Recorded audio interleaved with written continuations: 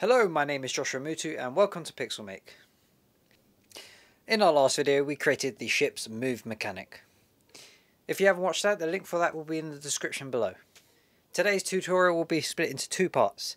The link for part 2 will be in the description below. Don't forget the project is also available on GitHub. The link for that will be in the description below. The difficulty for today's video is going to be the fluffy difficulty, so it won't be that hard to do. For today's video we're going to be using Unity version 2017.2. The asset pack we're using in today's video is our very own spaceship pack. The link for that will be in the description below, as well as our other asset packs. So before we start, there's a few things we need to do that I forgot to do in the last video. So we need to apply our changes that we made to our ship. So select the ship, go up to the top and hit apply. We also need to save our scene. You can do that by pressing Ctrl S or go to File and Save Scene. So I'm going to create a new folder. So right click, new folder, and I'm going to call this Scenes. Open that up, and I'm going to call this scene Build Stage. So in our ship controller, it would seem that I've been using the wrong update function. So the update function we should be using is the fixed update function. So if you save that, go back to Unity. So in today's video we're going to be creating the ship's shoot mechanic. To do this, we need to create the gun's fire points, which is where the bullets will spawn. We need to create our bullet prefab, and we'll need to create our bullet script to fire the bullet forward. So if we go to our ship and go to our guns, so I'm going to select them both by holding shift, right click and go to create empty, and if I select both of these get empty game objects holding control, I'm going to change the name to fire point. So if we go to our scene tab, I'm going to zoom in a little bit.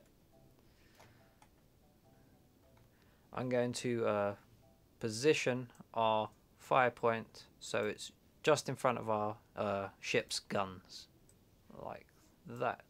So that's the right gun, so this one here. I'm going to copy the transform component by right clicking and hit copy component.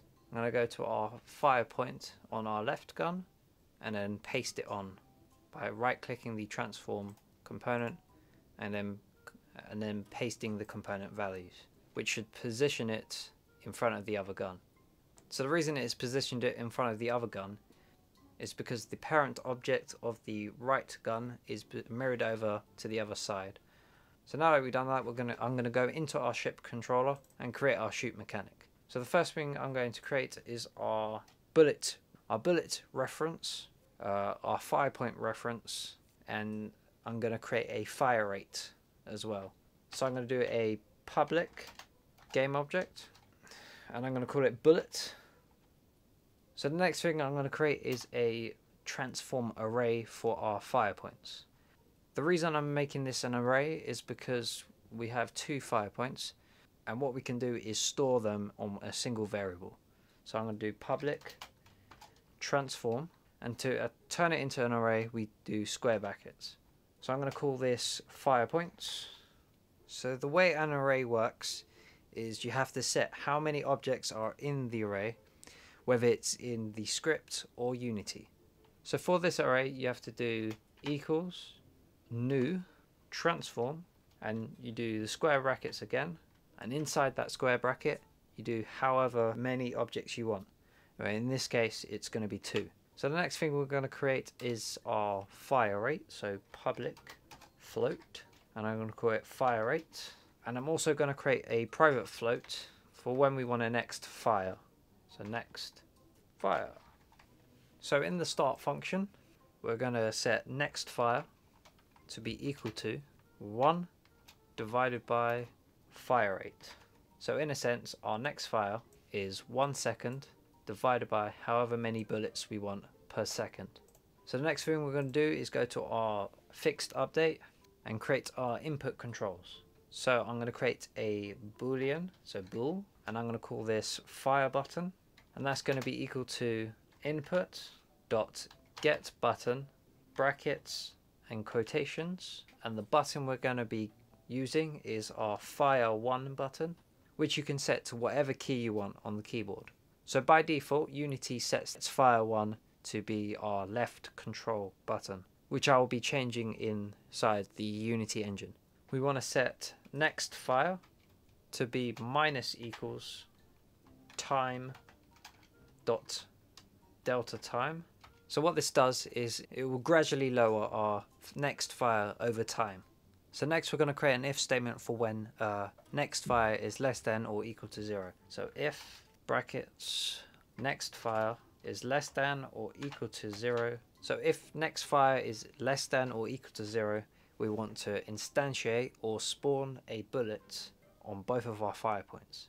So to do that we need to create a for statement which will cycle through both of our fire points.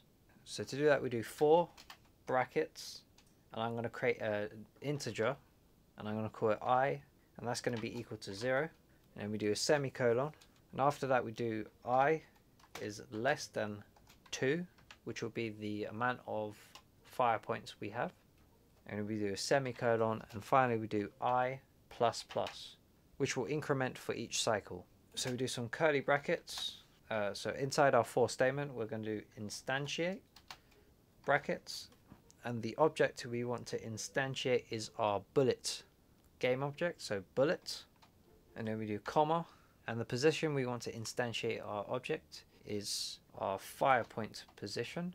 So we do fire point, do our square brackets, and inside the square brackets we're going to do I, and then we do dot position, and the rotation of our bullet I'm going to set to 0. So we do quaternion dot Euler brackets, and I'm just going to do 0, 0, 0.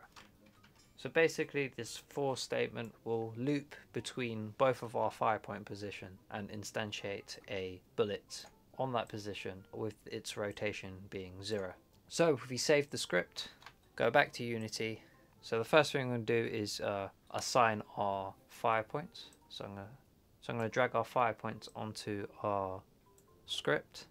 I'm actually going to rename these fire points so you can differentiate between the two. So I'm going to do underscore R for the right fire point and underscore L for the left one. So I'm going to apply those changes, and all we need now is our bullet game object. So in our hierarchy I'm going to right click, go to 3D object and sphere, and this is going to be our bullet. So I'm going to rename this to bullet, move it into view, and I'm going to scale it down to about 0.3. So now that we've got our bullet, I'm going to create a prefab for it. So what I'm going to do is click and drag our bullet into our prefab folder, and the only thing we've got to do now is drag our bullet prefab onto our ship controller script. So I'm going to apply those changes. We also need to set our fire rate, so I'm going to set that to 5. Apply those changes, and before we start I'm going to quickly show you how to change your input controls. So if we go to edit, project settings, input, and to change your fire one button, you go to the positive button, and for you it should be set to your left control. I've gone ahead and set that to my spacebar. So if we test our game and press our fire button, you'll notice that we are spawning bullets, but they're not firing off into the distance, and also our ship is also interacting with those bullets. Before the video ends, I'd just like to give a special thanks to the artist behind our asset packs, Julian. You can find him on Instagram at woo.ju.digital. So that's all we've got for this video. If you found it helpful, don't forget to like and subscribe for more videos on Unity 3D. For updates on our asset packs and videos, don't forget to hit that notification bell, and also follow us on Facebook and Twitter. For a more behind the scenes look into what we do, you can also follow us on Instagram. Links for those will be in the description below. My name is Joshua Mootoo, and I'll see you guys in part 2.